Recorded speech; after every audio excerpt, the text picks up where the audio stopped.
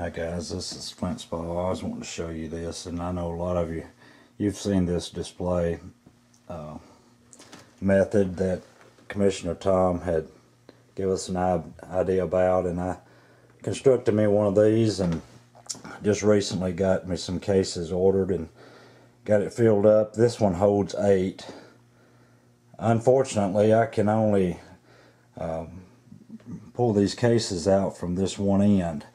This right here comes loose. It comes completely off, and you can take those cases out. But I just got these filled up, and just various points and all surface fines. And a lot of these you've not been able to see, but I won't be able to show you all of them. But more than anything, just wanted to show you these racker cases the way that Tom had them displayed. Real good idea. Now I finally got it filled up. This holds 8 cases, but I wanted to show you what else I've been working on during these days when it's been like it is, not only here but most everywhere. The heat has just been crazy. I've got this table over here that you've seen before, and I've removed a whole lot of points from it, and I've just kept my bigger blades and whatnot in this case. Some of the pieces that I just really want access to, I guess you could say, even more convenient access than even the racker cases. I've got different pieces in there. You see the banner stone there that I found this year, and that big flake blade. There's a banner stone that I found years ago, broken. Just various things in here that you just can't put in racker cases. Minnows and celts and cones and just different things. But over here is what I've been working on, and I like Commissioner Tom's display case really well. But I had an idea, and I know it's not original, because I've never had an original idea, and I doubt you have either. There's nothing new under the sun, I'm made to believe, but this here I thought would be a real good way to display these racker cases. And I like them because, I mean, they're inexpensive for one thing. You can buy these, I know Commissioner Tom talks about buying them for $5 a piece. I can't find them that cheap, but I bought a case of 12. They're the 12 by 18s. By the time I got them here, I think it was around $78 worth is what I bought of them. And I've probably got enough points to fill the racker cases up that I've got, but I've just not got them put together yet. But this thing, the way I've got it made, it holds 16. These are slotted every 1 inch apart. And I only used shelving. I bought the shelving that's 10 foot long. This cabinet right here took 4 pieces of 10-foot shelving. Of course, these racker cases being 12 inches,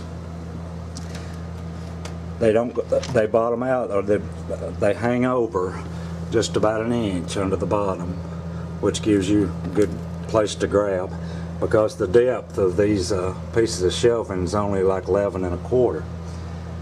So I made it like 19 or 20 inches wide, and like I said, it holds 16, and then you can make use some spaces that'll accommodate some bigger cases or whatever. You make it any way you want to. I just thought this would be a neat way of putting those racker cases in there, and there's some points that I like to get out and handle every once in a while. And this is just a convenient way for me to be able to do that, unlike other methods of displaying them. You can't really handle a whole lot of them without taking them out and just really breaking into them. And in these racker cases, most especially when you've got them stood up, if you manipulate with them too awful much, you'll mess with the fluff that's holding them upright. Sorry about this camera light coming on and off. I just really don't know what to do with it. I know it has a lot to do with the lighting, in these places. That not good lighting up here. wanted to show you this real cool nutting stone that I found years ago. A dimple on both sides. A lot of people's found nutting stones,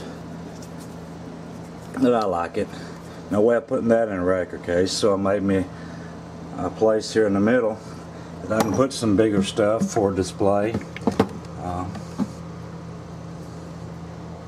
This hammerstone. Just several different things, little monos, and this is a huge piece of, it's a piece of flint, but I don't know if they were working on that or not. It's got scratch marks all over that thing. It's a big old chunk of flint though, is what it is. But I've never seen one that's polished and smooth as that one is. My daddy-in-law gave me that one just not too long ago. You see, it's a flint piece.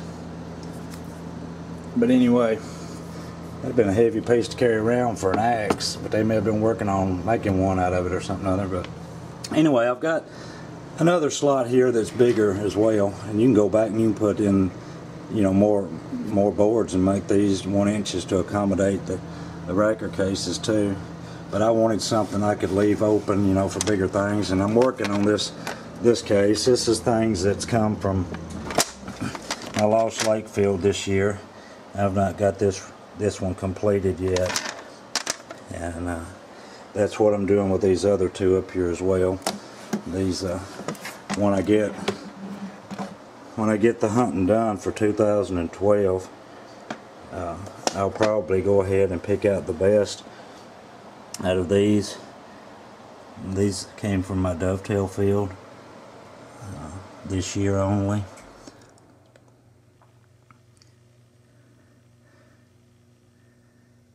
And I've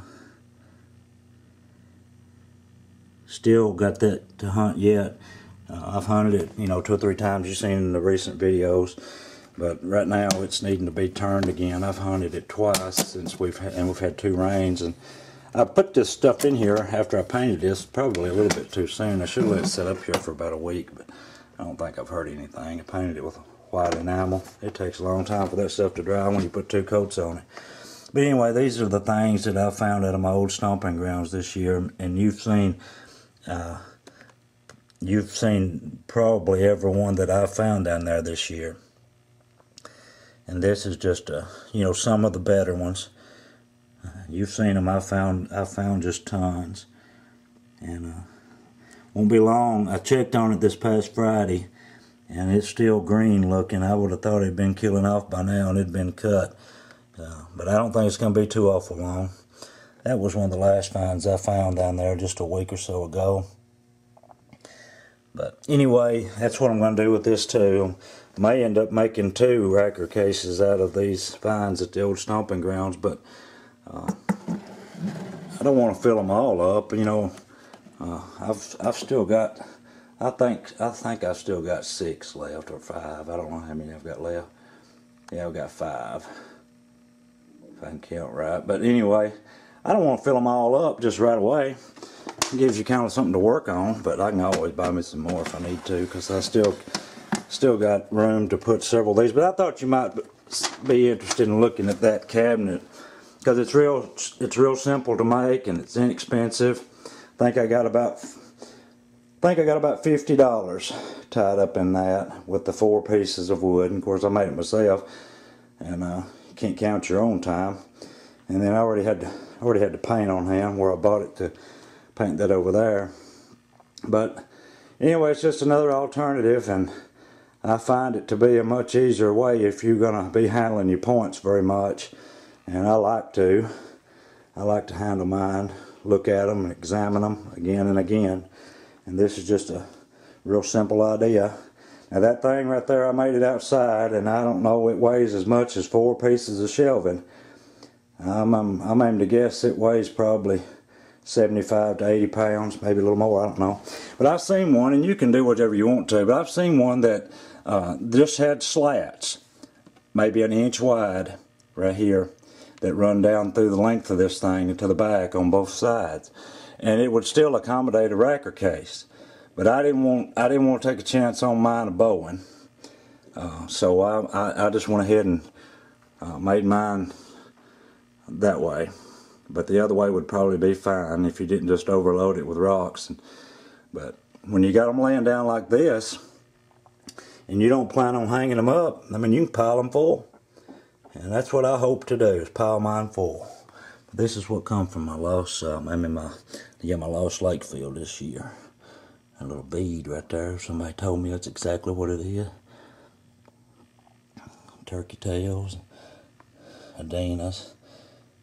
But anyway, this camera's it's just flipping out over this light issue. But I'll get off here, and I appreciate you watching. And when it gets to where I can, I'll get back out and try to find us something on the ground to look at. Maybe all of you get some rain and some relief. I know it's been a tough summer. Talk to you later.